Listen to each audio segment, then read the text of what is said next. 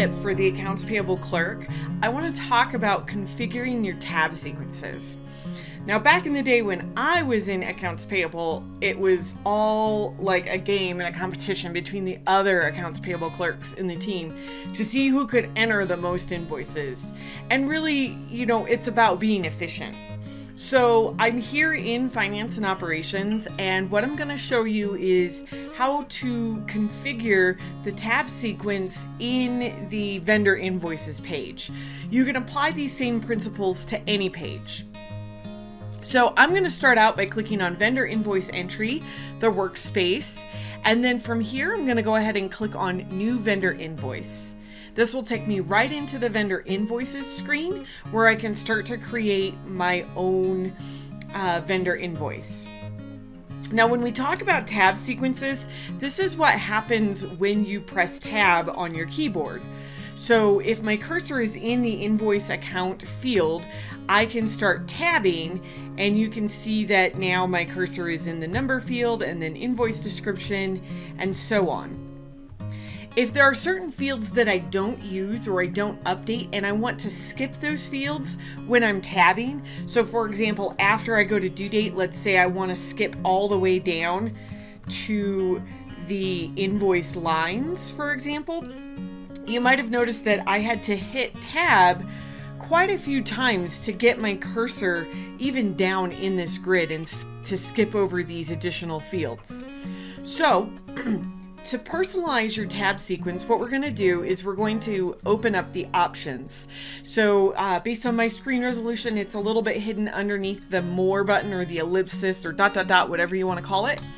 I'll click Options and then select Personalize this page. This will open up that personalization toolbar, and what I want to do is select the Skip option. And once that skip option is selected, you can start clicking on the fields that you want to skip in your tab sequence. So I don't want to click on the on hold, I don't want to click on match, and I don't want to have to tab over the header budget check results. Once you're done selecting the fields that you no longer want to tab over, you can simply close the toolbar. Now, as I'm going to put my cursor in the due date field, when I press tab, I might need to actually close the form and refresh it so that this will work correctly.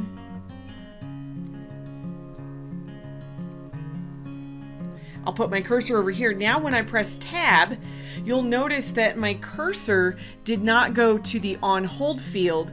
Instead, it went down to the invoice line button. So now I'm ready to go ahead and start entering those lines. Now, I would need to enter an invoice account and put the other mandatory information up in the header. That gives me the ability to skip different fields in my tab sequence and make my experience as I'm pressing tab customized to my preferences. For my second tip, I strongly suggest using the vendor invoice page to post all of your invoices. I like this because it allows you to use a single page instead of switching back and forth between the pending vendor invoices page and vendor invoice journals. It allows you to be more efficient by staying in the same page and using the same process to enter all of your invoices. So I'm going to start out by clicking on the vendor invoice entry workspace, and then I'll go ahead and click on New Vendor Invoice. So from the New Vendor Invoice page, we have the ability to create invoices that are both for purchase orders and for non-purchase order related expenses like rent, utilities, legal fees, and so on. So once the vendor invoice page opens up, I'll need to select an invoice account. So I'll use the drop-down box and then choose a vendor from the list. For this example, I'll choose Aid Supply Company. Then I'm going to tab over to the number field and enter in an invoice number, and I'll enter in an invoice date of today. Next, I'm going to go down to the lines of the order. Now, normally when you're posting a vendor invoice, you would select a purchase order here at the top, or you might even select a purchase agreement. For this example, I'm going to simply just add lines without selecting any purchase orders. Now, instead of selecting an item number, I'm going to choose a procurement category. So here, I'll go ahead and select rent and then click OK. You also have the ability to type directly into the procurement category field. Next, I'm going to enter a quantity of 1 in each and put in the amount from my invoice. When you're ready, you can go ahead and post, but you might need to break down your voucher a little bit further. For my example, I'm going to click down to the financial dimensions and select a template. In this case, I've created a template for rent and utility costs, and if I want to view that breakdown or update it, I can click on Financials and then select Distribute Amounts. Here you can see the voucher has been broken down, and you can see that it's automatically selected the correct main account for rent expense and broken it down to the various different business units and departments. If I need to make changes or updates to this, I can simply update those percentages, amounts, or I can even split and add additional lines. When you're done, you can close down the window, and then you're ready to go ahead and post the invoice by clicking the Post button. If you have a workflow, you might need to click on the Workflow or Submit to Workflow button in order to run the invoice through your organization's approval process.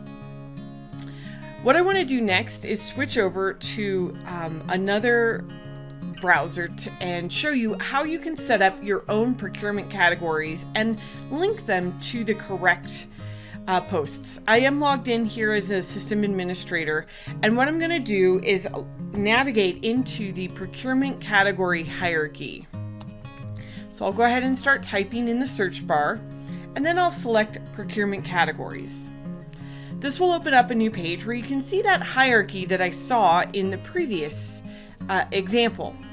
If you want to edit the category hierarchy, you'll need to click Edit Category Hierarchy, which will take you into the category hierarchy page, which is found in the Product Information Management module. Now I can go ahead and click on New Category node, and for my example, I'm going to make a new category called Legal Fees. You can add additional information such as keywords, descriptions, and so on, but for this example, I'm just going to keep it simple. We're going to close this down, and now I need to map this to a main account. So now I'm going to go into the posting page, which can be found either in the inventory management or the cost management module. It doesn't matter which one you navigate through. Then I'll click to the purchase order tab and then select the purchase expenditure for expense. This is the posting type that is used when you're creating a vendor invoice that is not linked to an inventory item. So here I'll click the new button, and for the item code I'm going to select category. Then in the category relation drop-down box, I'm going to select the legal fees category that I just created and click OK. Next, I can click in the main account drop-down box and search for my legal fees ledger account. So I'll go ahead and select that here, and now I have mapped legal fees to the correct main account. You'll notice the other categories that we saw in that hierarchy are mapped to the various main accounts. The financial dimensions will always come from the individual invoices, and you can use those financial dimension default templates, which we'll talk a little bit more in one of the later tips.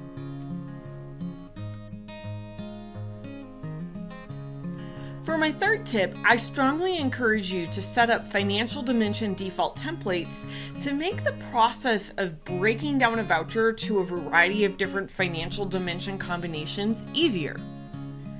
Unfortunately, the financial dimension default template page is not available to the out-of-the-box Account Payable Clerk's role, so I am logged in here as a system administrator. I'm going to go ahead and open up the financial dimension default template page, and I'll show you how you can see which security rules do have access to this page. I'll start by clicking Options and then select Security Diagnostics. This feature is available on all pages throughout the system, so if you're curious about what security has access to a particular page, you can use this feature to see that information. So here you can see the full list of all the security roles that have access to this particular role, and then you can also see the duties and privileges that include security access. You can use those duties or privileges to add that access into the Accounts Payable Clerk role out of the box if you so desire. So I'm going to close that window down, and we're going to go ahead and click on the new icon to create a new financial dimension default template. Keeping on with the example that we looked at in our last tip, I'm going to create a new template for legal fees. And then I'll tab down and enter in 25%, and I'm going to select a business unit. For this first example, I'm choosing business unit 1. I'm going to add another row by clicking add, and I'll choose business unit 2. I'll add a third row for 25% again. We'll do business unit 3. And for my fourth and final row, I'll do 25% with business unit 4. Now you'll notice that the total percentage at the bottom is adding up for you automatically as you add those rows. It is important to note that you are not allowed to exceed 100%, but it is allowed to create templates that are less than 100%. So had I only created 3 rows here, it would allocate 25% of whatever my invoice is to each of the first 3 rows, and the remaining 25% would not be allocated to any dimensions. It would still use the main account that I selected for that particular procurement category, but now you're ready to start using this. Again, remember that you can access the Financial Dimension Default template from the Pending Vendor Invoice page by going down to the line details and then clicking the Financial Dimensions tab and then selecting the template ID from the drop-down box. Because I like to keep my videos short so that they're easy for you to consume, I've run out of time for today.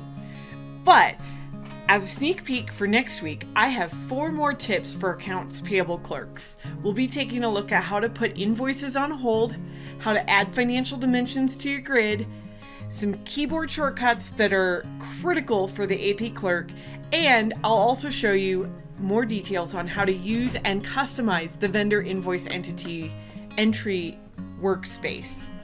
So be sure to subscribe, like, and comment, and if there's more tips you want to see or tips that you want to share, be sure to comment below.